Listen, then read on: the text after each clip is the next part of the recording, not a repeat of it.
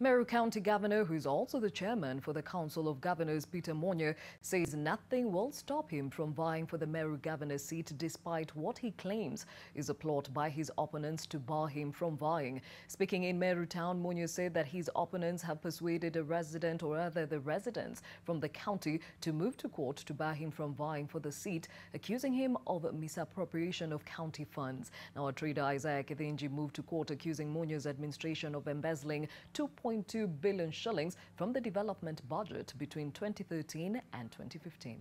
There is nobody who has that ability to stop me from exercising my constitutional right of running for an office.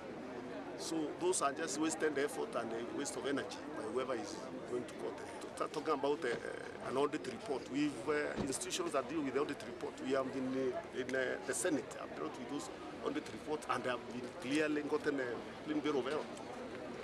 And in any case, even if there were audit reports, that can't ban from running for office.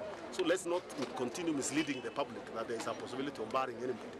I know there are people who are trying to misinform the public because they are unable now to campaign to get the votes. If there is anybody who should bar from running for office, if at all that is possible, is the guy who is known for Anglo-leasing, the biggest scandal that almost brought down the government of the Baki, even which is still under active investigation by CID.